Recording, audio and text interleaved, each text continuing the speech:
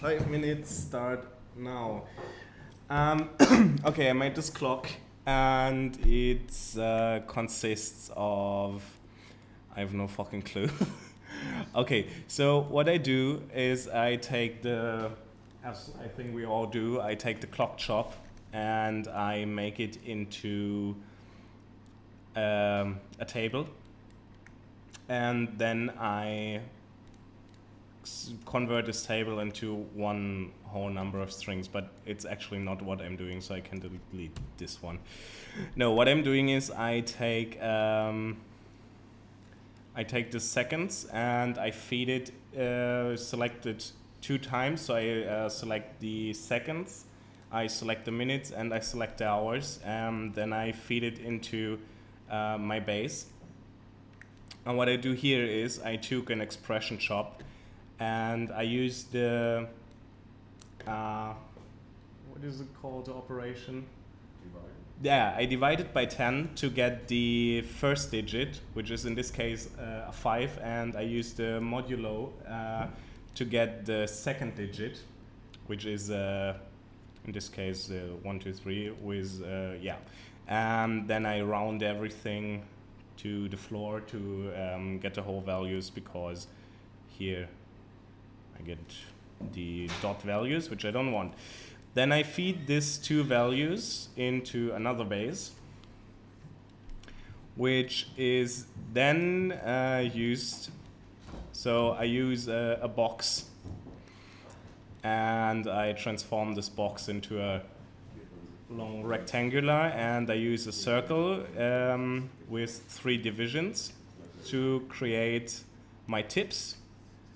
And I use a transform to move it up and down, and I merge it into one of one of these ones.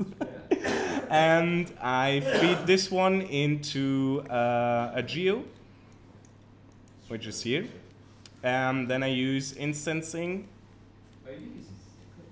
And yeah, then I use instancing, and I use just change the alpha actually, and I take the alpha from a table I did, where I just determined, yeah, so like this one is the 0, this one is the 1, this one is the 2, it's the 3, and then I use, I don't know why I did this one. Interesting. Yeah, because I was too lazy to change the dot 3 in every cell, so I just use a substitute to just change the value.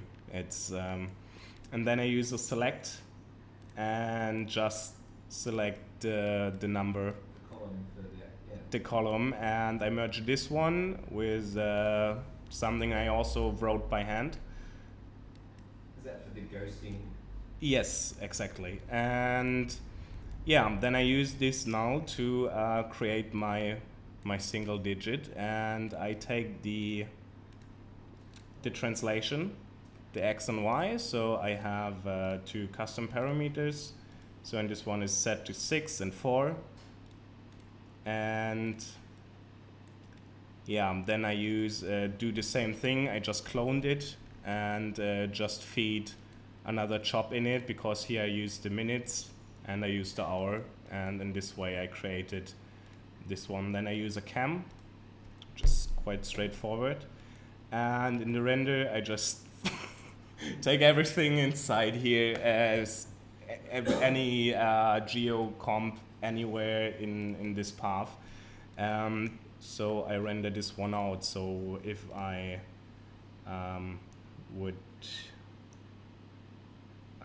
could translate, then I can rotate, so I get another more 3D-ish view, for example, or I could change my view, so and change, rotate it like this, and yeah. Then I use a blur and a level, and composite this one over. And I really like the sync type, because it gives this one a little of this like old TV analog style vibe in some way, and then I just turn it red and my time's over. All right. It's really good for me to see from scratch in a simple video. All right. This is a bit oldish and it's not very performative.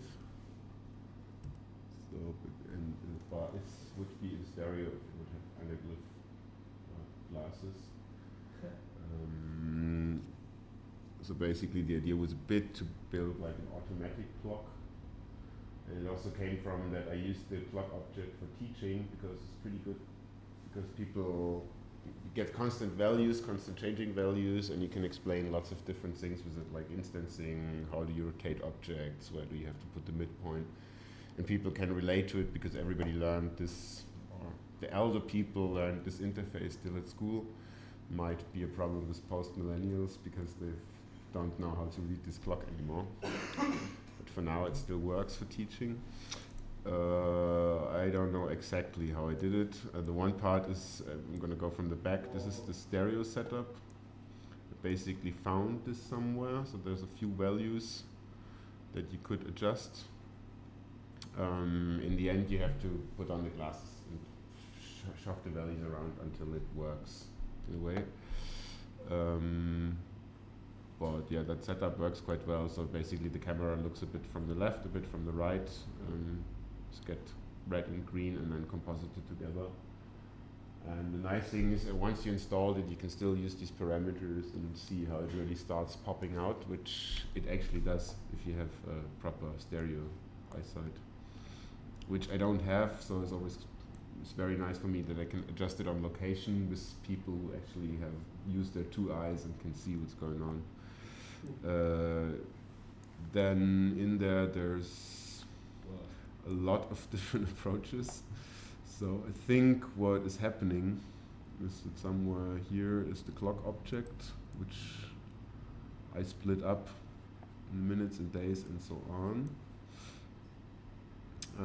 Up here is some sounds, because it was together with an audio artist, so he made little sound files which ring at the hour or make a tick for the second, something like that. So here this happens. I have to go through it. So the Ziffernblatt is basically, I think, all ramps, I guess. So different ramps composited together to get second and minute lines. How did you tweak that? Tweak that? Yeah, to actually match. That's a very good question. How Is it did I? Is it the wrong ramps? Okay. There's no mask or matte at all. It's all just generative. Okay. Yeah, it's basically all generative, but I'm not sure how I got it. I think probably by trying out now actually here.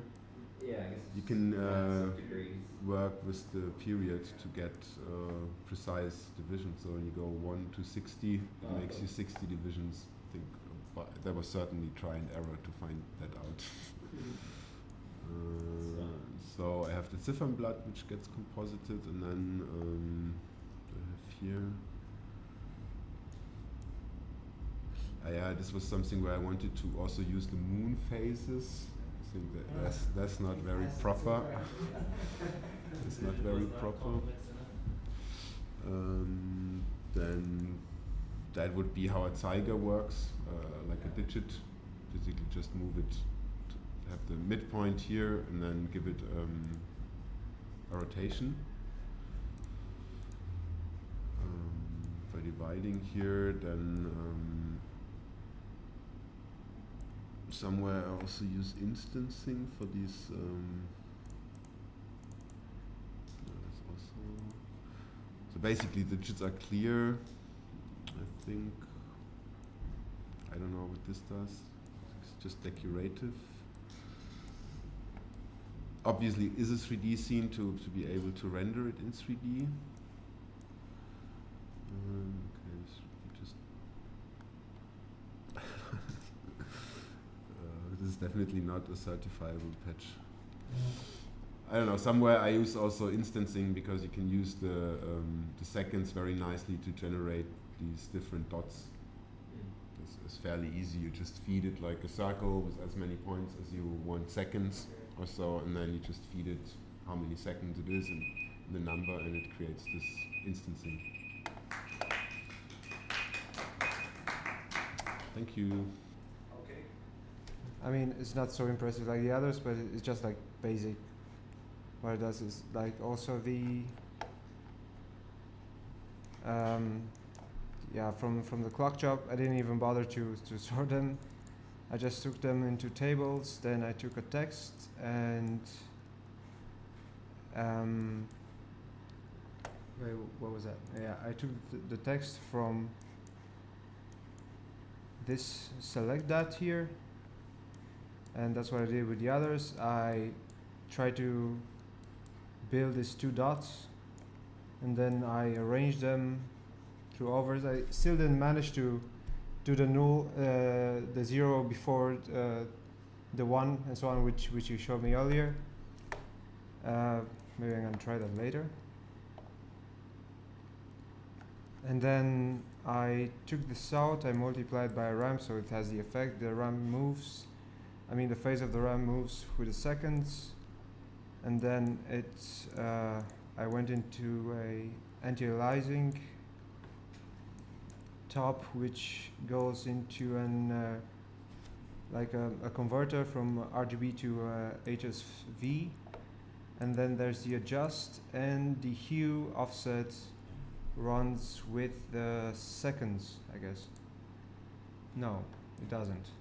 It did. It's talking about exports. Where was it? Can you, is there a way Anyway. to find the export source from there? Yeah, but it says It's not export there. not found, Yeah. so, So but you there's could not- do right click and say jump to export. Yeah. Anyway, it did like, I mean, it just changed the colors with each second. It changed the value, so it goes through different colors. Just colorful then.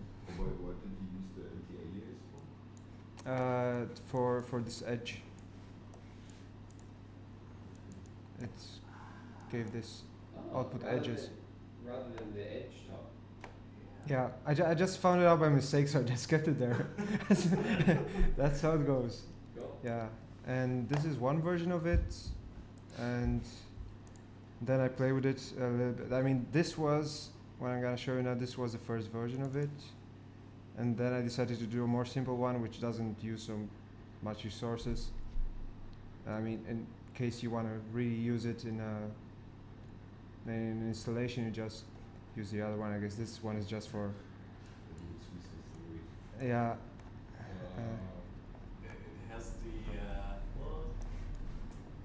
Windows screensaver. Hey, what's this? No. I guess it has to take. Okay, I rename this.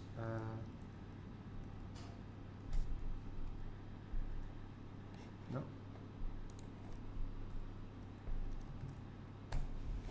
Alright. It looks like everything is working with 1 frame per second, but it's actually the noise changing with each second. Sure. Yeah, It's and it's supposed to be like this. It's not supposed to spin. So. yeah, but here I didn't. I mean I didn't realize that there was a text stop, so I just traced these numbers, Yeah. and it ended out like this, and I liked how it looked, and then I merged them, like I arranged them a little bit, and after that I just yeah, I took a wireframe, put it over, and did an instance here. What did I do here? Oh yeah, I think I wanted to do some instancing, and then I dropped it. Render it out, and then yeah, I did the same thing. Like I converted to HSV, and then I did this over, and the rotation of the over changes with each second.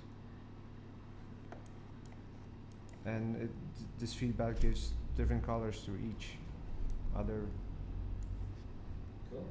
thing. But it gives it like a nice look, just tracing the letters rather Yeah. Yeah. When using the soft.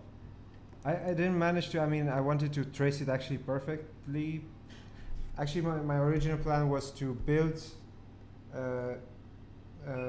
like, can I just, I wanted to build numbers in 3D in Blender and then like select them from a folder. Oh, sure.